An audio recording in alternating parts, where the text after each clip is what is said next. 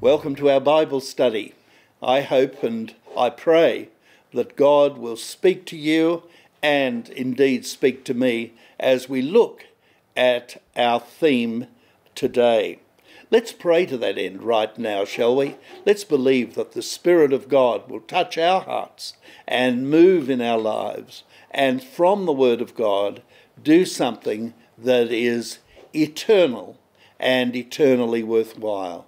Father, in the name of Jesus, we thank you for your mighty word, wonderful scriptures that open to us by the Holy Spirit, transform our thinking and just do wonders in our lives. We want to be people that are relevant to our generation. We want to be knowing the times and knowing the seasons. And so we pray that as we just look into the scriptures today, that our hearts will be enlarged, our will be fortified, and that our gaze will be heavenward, and that we will have an eye for what the Spirit wants us to know and understand. We ask in Jesus' name, amen. Amen. Praise God. Well, I'm reminded of that wonderful saying that it's attributed to C.T. Studd. Only one life 'twill soon be past. Only what's done for Christ will last. And if ever there was a man that at any time personified what he spoke and that phrase that he was able to construct and share with people, it was C.T. Studd. The story is told that F.B. Meyer, the great Bible teacher, and C.T. Studd were sharing a room at, I think, the Keswick Convention up there in the Lakes District of England. Now, that would have been well over 100 years ago, or approximately that. Anyway, they were sharing a room, both ministering at the convention. And about 4:30, 5 o'clock, F.B. Meyer turned in his bed and looked across the room, and there, under a flickering candle, was the bowed figure of C.T. Studd. And C.T. Studd was peering at the Bible, and he had a little notebook and a little pen in his hand. And F.B. Meyer said, "Charlie, what are you doing?" "Well," he said, "what I'm doing," he said, "is I'm going through the Gospels in the light of what Jesus said. If you love me, keep my commandments." And he said, "I've been going through all the commandments of Jesus in the Gospels." And he said, "I'm ticking off those very few that I've, by his grace, been enabled to fulfill and obey." And he said, "I'm putting a dash and a cross beside those that I've yet to obey." What a man, what a heart. And yet that kind of heart is to be replicated in your heart and in mine, especially in these days when Jesus' words are very, very apt today. Work, for the night is coming.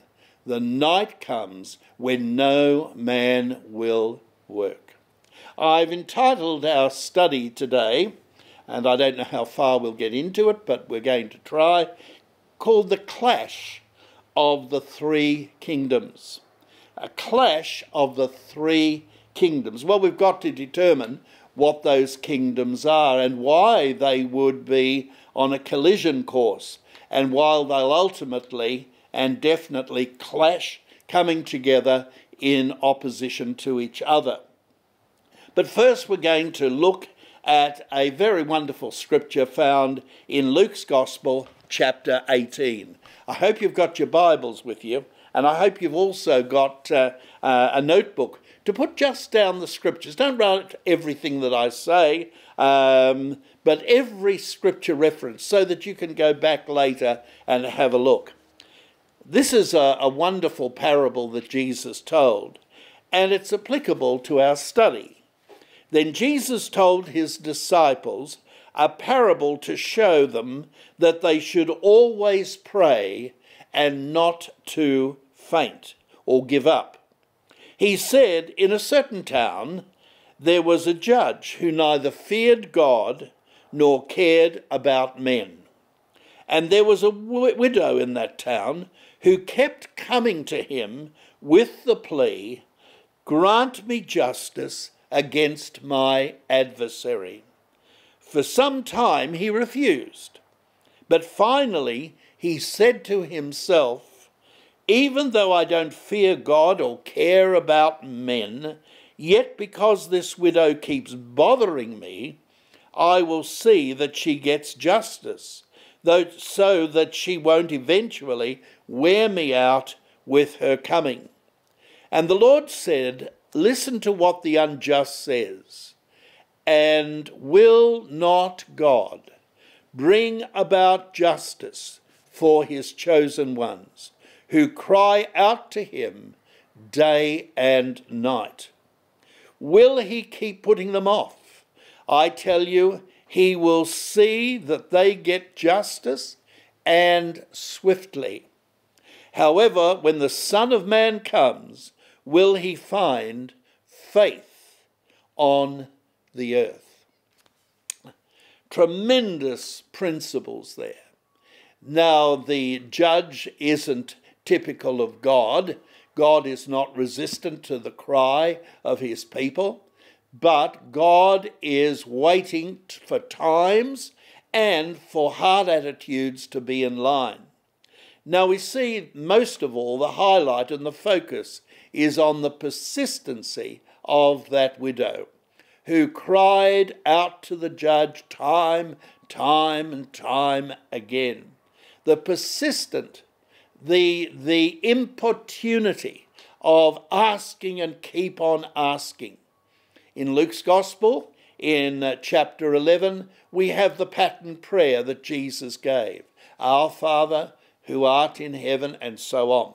Now, in that passage of Scripture, we have also the wonderful declaration of Jesus.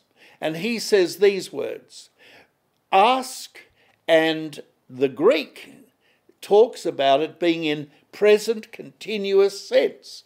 Ask and keep on asking.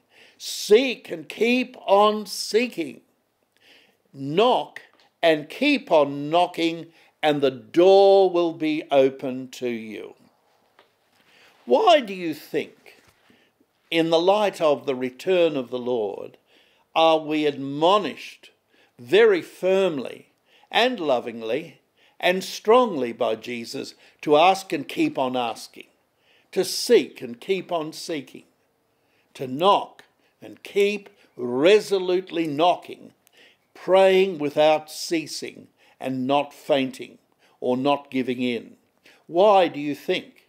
Well, I think it's very obvious from Matthew's Gospel, chapter 24. Jesus said, because evil will wax worse and worse, the love of many, that is, righteous people, godly people, even true Christians, the love of many will wax cold, and they will be part of the falling away that the Bible talks about. You know what you're like when you're under perpetual pressure and stress? You find yourself getting weary in well-doing. Even though the admonishment is not to be weary in well-doing, nonetheless we're human, and after a period of prolonged pressure, we are a little bit in tendency to say, well, what's the use? Nothing's happening. But this parable is very powerful because it admonishes us, irrespective of our feeling or the outer circumstances, that we are to pray without ceasing, to pray and continually pray and not to give in. Let's talk about the three kingdoms. The three kingdoms are opposed to one another. The first lot of kingdoms are the kingdoms of this world. The second is the kingdom of God, or the kingdom of his dear Son and of heaven. So the kingdom of God, the kingdom of heaven, and the kingdom of his dear Son as one. And the last one, but certainly not least in activity, is the kingdom of darkness. Now, all of these are opposed to one another. The kingdoms of this world. We'll talk about each of those in a few moments. I want to turn to Isaiah, that great gospel prophet, as someone has called him. Isaiah chapter 2. Isaiah chapter 2, his prophecies are fragmentary, not so cohesive and so together as Ezekiel or even Jeremiah. So we have here in chapter 2 a remarkable set of promises, and it's regarding the end time. That is said very, very clearly. This is what Isaiah, the son of Amos, saw concerning Judah and Jerusalem. Then he says these words, "In the last days, the mountain of the Lord's temple will be established as chief among the mountains. It will be raised above the hills, and all nations will stream to it. Many peoples will come and say, 'Come, let us go to the mountain of the Lord, to the house of the God of Jacob. He will teach us his ways, so that we may walk in his paths. The law will go out from Zion, the word of the Lord from Jerusalem. He will judge between the nations and will settle disputes for many peoples. They will beat their swords into plowshares and their spears into pruning hooks. Nation will not take up sword against nation, nor will they train for war any more. Come, O house of Jacob, let us walk in the light of the Lord." What a tremendous, graphic, exciting prospect that awaits the kingdom of God when we find the kingdoms of the nations, or the kingdoms of this world, have become the kingdoms of the Lord Christ. That's we read that in Revelation chapter 11. We'll go there later. And then we have Isaiah chapter 11, and it speaks similarly about this great day. It talks about how there will be, out of the stump of Jesse, a branch that will bear fruit. The Spirit of the Lord will rest on him, the Spirit of wisdom and understanding, the Spirit of counsel and power, the Spirit of knowledge and of the fear of the Lord, and he will delight in the fear of the Lord. He will not judge by what he sees with his eyes, or decide by what he hears with his ears, but with righteousness he will judge the needy. With justice he will give decisions for the poor of the earth. He will strike the earth with the rod of his mouth, and with the breath of his lips, that's the Spirit of God, he will slay the wicked. Righteousness will be his belt, and faithfulness the sash around his waist. The wolf will live with the lamb, the leopard will lie down with the goat, the calf and the lion and the yearling together, and a little child will lead them. The cow will feed with the bear, their young will lie down together, and the lion will eat straw like an ox. The infant will play near the hole of the cobra, and the young child put his hand into the viper's nest, and they will neither harm nor destroy on my holy mountain. For the earth will be full of the knowledge of the Lord as the waters cover the sea. In that day, the root of Jesse will stand as a banner for the peoples. The nations will rally to him, and his place of rest will be glorious. In that day, the Lord will reach out his hand a second time to reclaim the remnant that is left of his people from Assyria, the lower Egypt, from upper Egypt, from Cush, from Elam, from Babylonia, from Hamath, and from the islands of the sea. He will raise a banner for the nations and gather the exiles of Israel. He will assemble the scattered people of Judah from the four quarters of the earth. And so it goes on and on. It is an amazing set of prophecies regarding the end times, the times in which we find ourselves in or about to face. Can we just go back to the second psalm, which is equally thrilling and all about the second coming?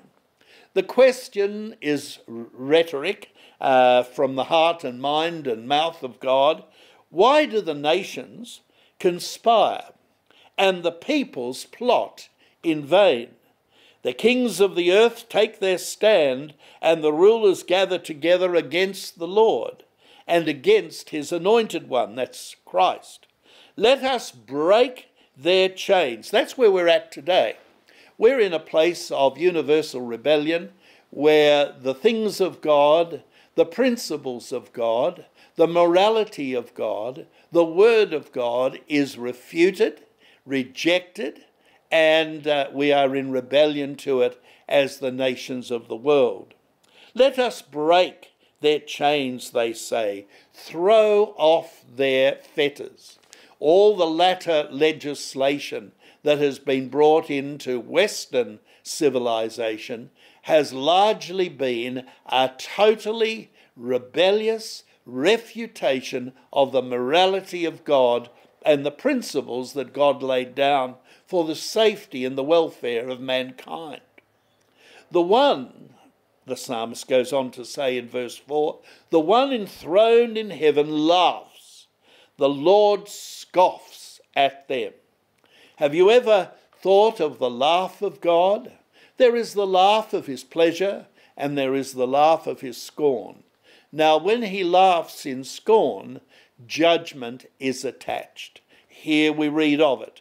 The one enthroned in heaven laughs, the Lord scoffs at them, then he rebukes them in his anger and terrifies them in his wrath. What happens in the calendar of God is that in the days immediately before the rapture of the church, this world will become darker than it's ever been, spiritually, morally, and in every other way. It will become darkness. Isaiah says, gross darkness has covered the earth. Then the rapture will take place, and then the one who sits enthroned in heaven will laugh in scorn at those nations that have been so militantly opposed to anything that God wants and God says and God decrees, and he will rebuke them in anger and terrify them in his wrath. Then, after a period of intense darkness and judgment, the Bible says he has installed his king in Zion on his holy hill. Amazing. I will proclaim the decree of the Lord. He said to me, you are my son. Today I have become your father. Ask of me, and I will make the nations your inheritance, the ends of the earth your possession. You will rule them with an iron scepter. You will dash them to pieces like pottery. At this second coming of Christ, he will set up his righteous kingdom for 1,000 years, according to Isaiah chapter 11. And so the admonition is to the kings of the kingdoms. Therefore, you kings, be wise, be warned, you rulers of the earth. Serve the Lord, serve the Lord with fear and rejoice with trembling. Kiss the Son, lest he be angry, and you be destroyed in your way, for his wrath can flare up in a moment. Blessed are all who take refuge in him. Have you ever read that psalm before in the light of the present day, the soon coming days, and eternity? Have you read that psalm in light of the second coming? That's what it is, a second coming sign and a second coming psalm. All right, the three kingdoms. The three kingdoms are in perpetual and eternal confrontation and will ultimately clash. They will come together. They are already contrary to one another, just as the flesh lusts against the spirit because they are contrary to one another. The kingdoms of this world, the kingdom of darkness, is opposed to the kingdom of God, the kingdom of heaven, the kingdom of the Lord Christ. The kingdom of God is the one that will ultimately win. Now, the teaching of the existing chaos that we are in at this time and the future conflict and chaos and clash of the kingdoms has been neglected by so many preachers today. And I think the reason is because over the years there's been controversy, there's been confusion, and there's been extremes in teaching. And I do find that we are so reactive in the ministry that if something is a little bit extreme or people have run away in excess over a doctrine, we pull right back and we do what is commonly called, we throw the baby out with the bath water. In other words, that which is essential is disregarded because of the non-essentials and the foolishness that has undoubtedly gone on as a result of extreme teaching. Now, there are people that believe in shallow and psychedelic almost teachings on the second coming. Well, why let that stop you digging in and finding out what God actually says? I am committed to truth. I am committed to the revelation of God. I am committed to the calendar of God. I am committed to what God is saying about this generation, about this time, and the time that's shortly to come to pass. Why? Because like David of old, in spite of his imperfections, his frailties, and his limitations, I want to serve my generation like he did. In fact, that's what's said of David in retrospect over his life, that he served his generation. And while I have breath, and while our team has breath, and while my wife has breath, we are bounded together unitedly to seeing the times and seasons and appraising them in the light of Scripture. We want to be able to declare what God is saying today and what God is demanding today, what God is warning today, and what God is promising today for both the church and every individual that will turn to him in simple faith and trust. Now let's talk about the kingdoms of this world. We turn this beautiful book, this fabulous revelation of God, the book of God, John Wesley called it, to 2 Corinthians and chapter 4. Here it is. Now, the Apostle Paul said that he had a ministry that he believed God had given him. And he says, and we have renounced secret and shameful ways. In other words, he got rid of anything that was of no consequence to the ministry. And that's how I feel at this time. There are a lot of things we could embroil ourselves in or be entangled by. We could be caught up with all kinds of stuff, all kinds of controversies, all kinds of philosophies, all kinds of indulgent living. But we have renounced those shameful ways because we don't want to distort the Word of God. We want to understand the work of God, the Word of God.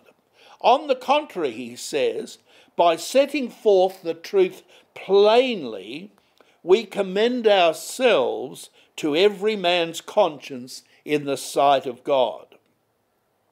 And then he talks about the battle that's going on in the world today. He says, the God of this world, the God of this age in which the world is passing through, has blinded the minds of unbelievers so that they cannot see the light of the gospel of the glory of Christ, who is the image of God.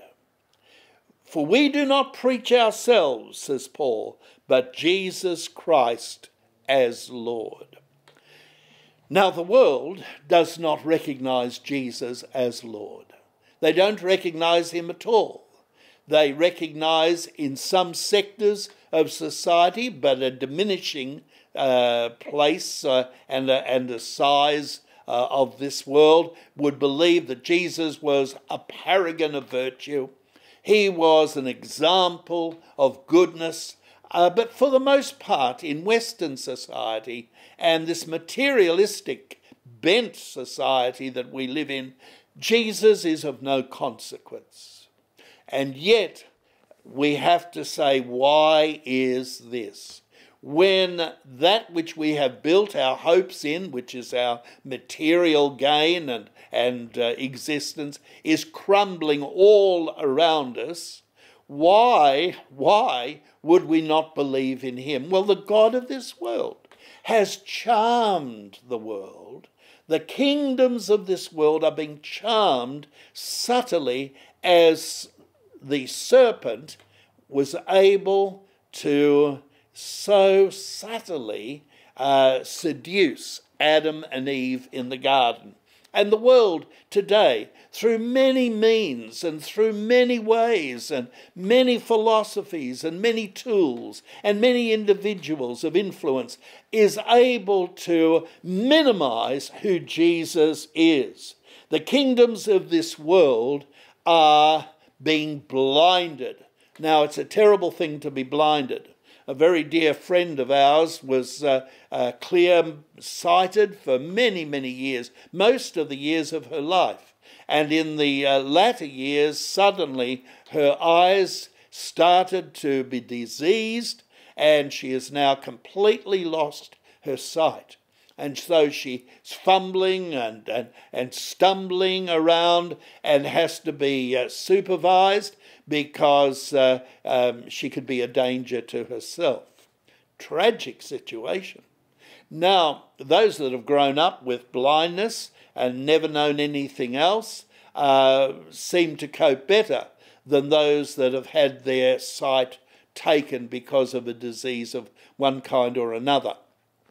The devil has moved in, and he is termed the God of this world. Now, he seems to be able to control so much that has been said, done, and desired in this earth.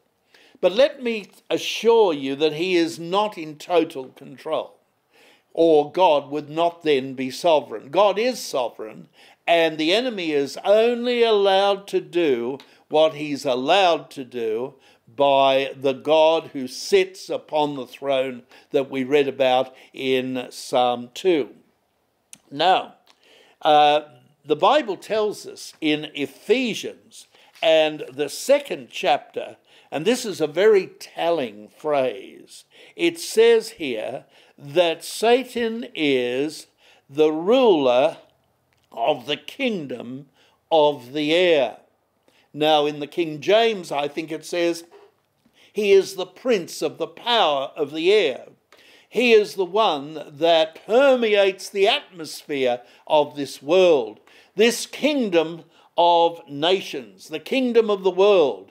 He rules, he reigns, he seeks to infect, he seeks to interject his thinking, to undermine faith, to jeopardize men's souls by minimizing the power of the gospel.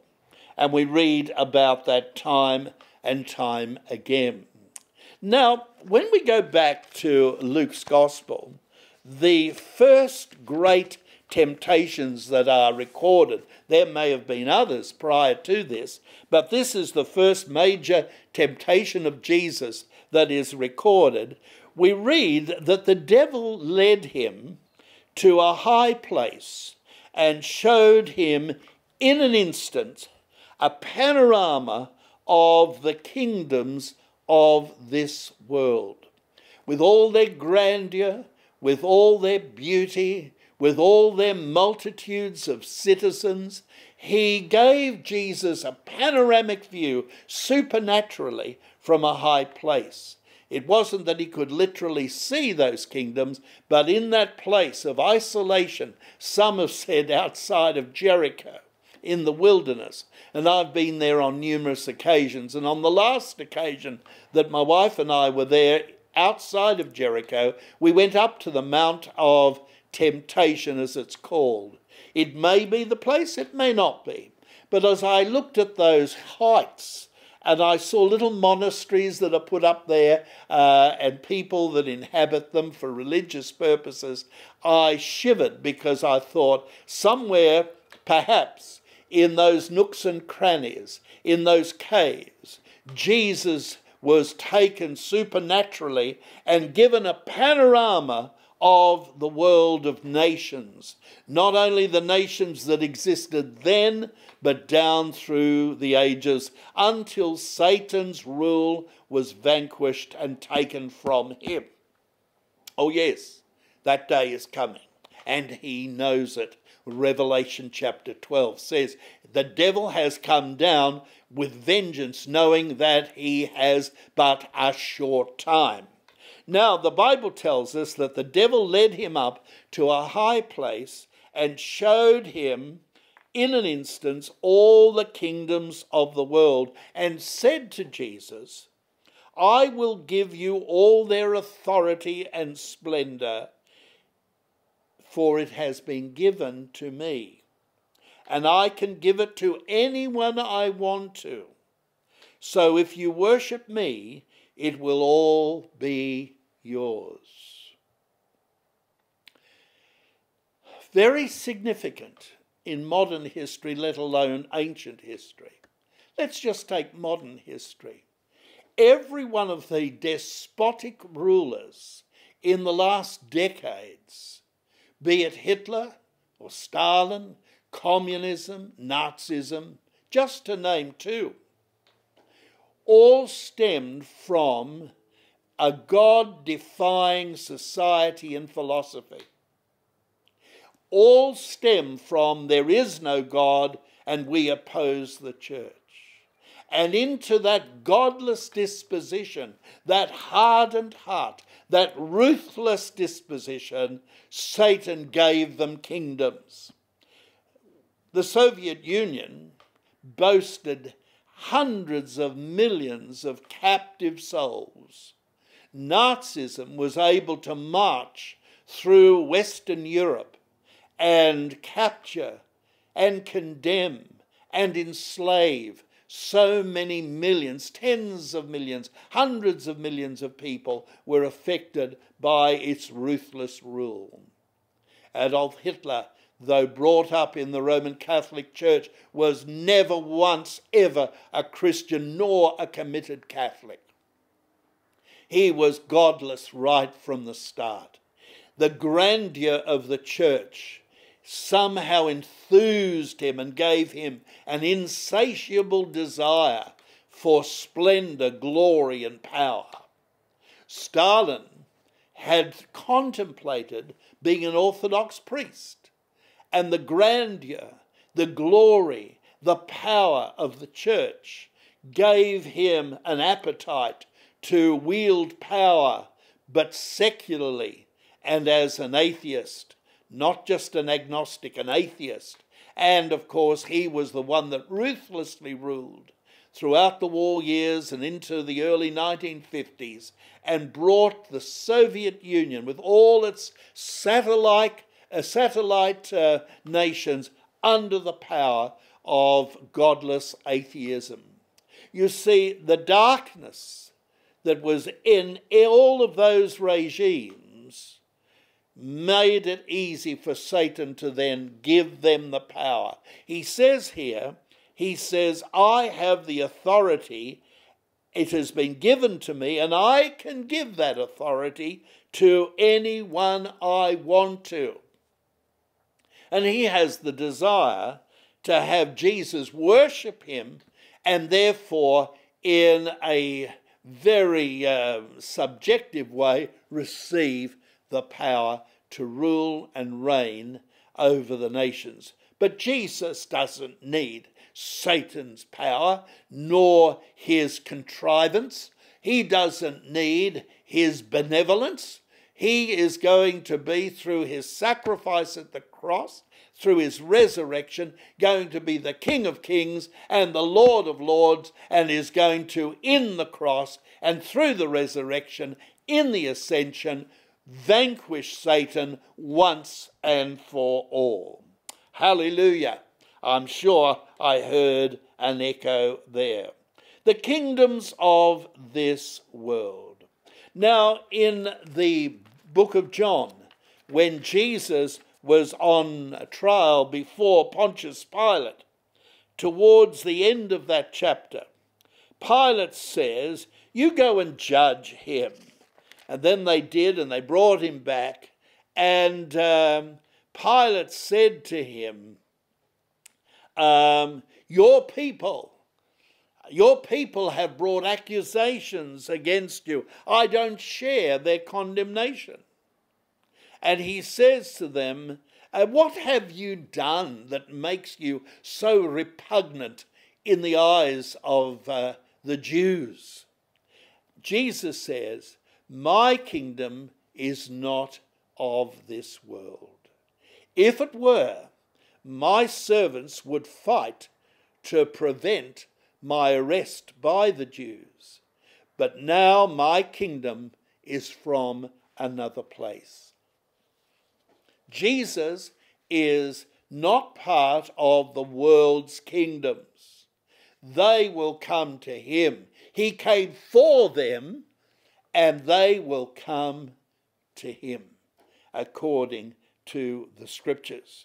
Where do we read that? Well, turn to your last chapters of your Bible, to Revelation chapter 11. I love this scripture.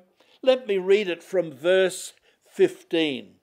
Verse 15 says these words, the seventh angel sounded his trumpet, and there were loud voices in heaven which said, the kingdom of the world. Now, he doesn't say kingdoms now. He says the kingdom. It's realized as being one and the same.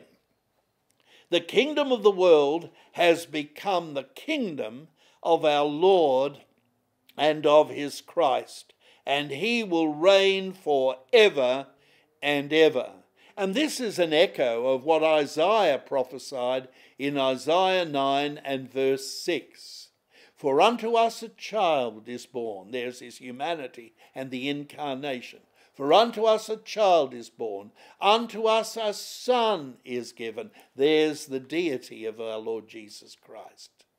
And the government shall rest upon his shoulders. And his name will be called Wonderful. Now that word wonderful is more than the English language expresses. It means it's so full of wonder that it goes beyond any description or any ability to define. He is more than wonderful, as the song rightly puts it. So his name shall be called Wonderful, Counselor, the Mighty God. The deity of Jesus is there. The Mighty God, the Everlasting Father. I and my Father are one. You know, it's just a marvellous scripture. The Everlasting Father, the Prince of Peace. That's who he is. The kingdom of this world has become the kingdom of our Lord and of his Christ, and he will reign forever and ever.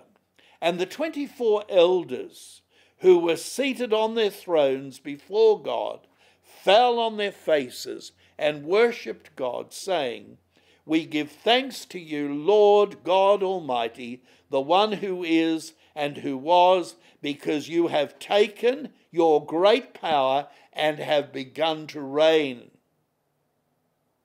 The nations were angry, and your wrath has come. The time has come for judging the dead and for rewarding your servants the prophets, and your saints and those who reverence your name, both small and great, and for destroying those who destroy the earth. Then God's temple in heaven was opened, and within his temple was seen the ark of his covenant. And there came flashes of lightnings, rumblings, peals of thunder, an earthquake, and a great hailstorm. Wow! And this is on the basis of the triumphant cry, the kingdoms of this world, or the kingdom of this world, has become the kingdom of our Lord and his Christ. When is that transfer? When is that clash of kingdoms going to take place? Well, we haven't got a great deal of time this morning, but I just want to remind you that in the book of Zechariah, chapter 12, so much of that is mentioned. The Bible says, "This is the word of the Lord concerning Israel, the Lord who stretches out the heavens, who lays the foundation of the earth, and who forms the spirit of man within him, declares, number one, I am going to make Jerusalem a cup that sends all the surrounding peoples reeling." Now that's going on right now. The controversy surrounding Jerusalem as the capital of the nation of Israel.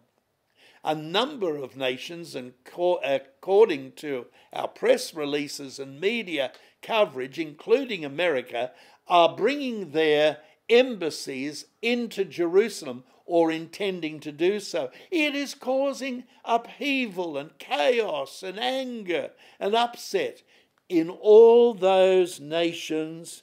What does it say here? All those nations that are surrounding Israel or Jerusalem. Judah will be besieged as well as Jerusalem. Now the gospel writer says these words. It says that where the body is, or the carcass is, there will be the vultures or the eagles, depending on your translation. What does that mean? Well, Israel is going to appear to be a helpless carcass. And it's going to be, as it were, looking as though it's defenseless and therefore bound to be overtaken and die. And the nations are going to surround it with threats of overtaking, subduing and destroying it. But it's at that time that they will have been prepared through what we've called the Great Tribulation. They will be as refined as they can be, and they will start calling upon the name of the Lord. That refinement has not yet taken place. Ezekiel chapter 36 says that prior to this great refining of fire that Malachi sees, there will be a sprinkling of pure water. That's what we're seeing today. The rise of the triumphant messianic churches and fellowship. Many, many Jewish folk are turning to the Lord Jesus Christ as their Messiah, their Saviour, and their Lord. Wonderful, wonderful what God is doing, but it's just the sprinkling. It will take the time of the Great Tribulation, which is a judgment on the nations of the earth and a refining process to Israel, to bring them to a place where they will cry out to the Lord. And God says, I will make Jerusalem an unmovable rock for all the nations. All who try to move it will injure themselves. And then it goes on to say, I will keep a watchful eye over the house of Judah. I will blind all the horses of the nations. Then the leaders of Judah will say in their hearts, the people of Jerusalem are strong, because the Lord Almighty is their God. And then it goes on to say a number of things. I will pour out on the house of David, verse 10, chapter 12 of Zechariah. I will pour out on the house of David and the inhabitants of Jerusalem a spirit of grace and supplication. They will look on me. You see, he is going to appear. This is the true second coming. When he comes back to the Mount of Olives, they will look on me, the one they have pierced, and they will mourn, that's repentance, for him as one mourns for an only child, and will grieve bitterly for him as one grieves for a firstborn son. On that day, the weeping in Jerusalem will be great. The land will mourn, each clan by itself, with their wives by themselves. There will be a tremendous confrontation against Israel, in Israel, at Megiddo and on beyond Megiddo to Jerusalem, and that will culminate in this huge crying out to God. And then Christ will appear, Messiah, Lord, King of Kings, Lord of Lords over all the nations. Well, what do we do now? What do you think we should do? I think we might bring it to a close, because I think there is enough meat there to satisfy your hunger, but also if I continue on, it might choke you to death, and I don't want that.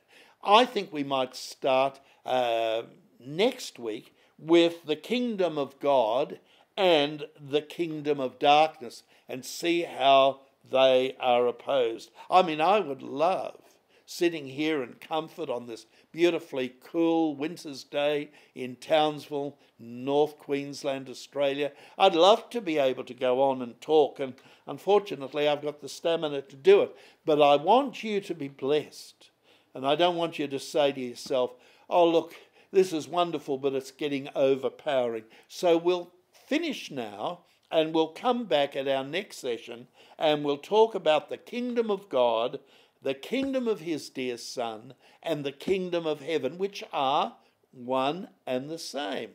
And they are interrelated. And we're going to talk about that, how you enter that kingdom, how that kingdom prevails, the power of the kingdom, the keys of the kingdom, and the king of the kingdom. That's next time, and we'll, by contrast, look at the kingdom of darkness that's ruled by the God of this world, and his usurping, and then his undermining, and his eventual destruction and judgment in the eternal lake of fire, which is reserved for the devil and his angels. Wow, I like all that. So God bless you, and keep tuned, keep coming back, keep part of the studies. Do bring your Bible, search the scriptures, and jot down the scripture references. When we upload this to YouTube, our team will make sure that you get all the references there, but it doesn't hurt you writing them down now in the meantime, so that until it's put on YouTube, you're able to go through those scriptures and study them, and certainly discuss with us through Messenger or online in any way. You can discuss with us your findings, your views, and they might be contrary to mine. So what? That's fine.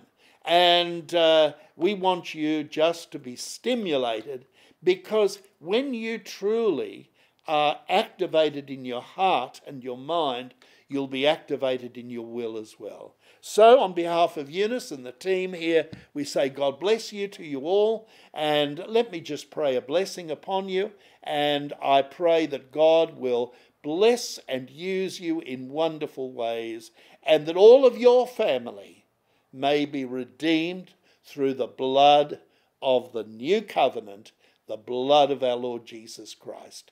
Father, thank you for your goodness to us. Thank you for your benevolence. Thank you for your kindness. Thank you for your grace. Thank you for your mercy. Thank you for your power to save, to restore, and to bring back the wanderers. Father, I pray that you will do a mighty work of restoration in the church, revival in the church, and an awakening in our land, that the kingdoms of this world may begin to bow the knee to the King of Kings and the Lord of Lords. In Jesus' name, amen. May I remind you to be with us on Sunday at 10 o'clock for the live streaming. We've got some wonderful things planned, and I know that you'll be blessed. So be with us next Sunday, and we have the Bible study on Wednesday night, live streamed, and then uploaded to YouTube. We want you to be part of that, and you'll get the notes on YouTube as well. So God bless you. We send greetings from Australia, all around the world, and we pray God's blessing on you, your loved ones, your family, your friends, your church, and your nation, that they may know Jesus. Amen. God bless you.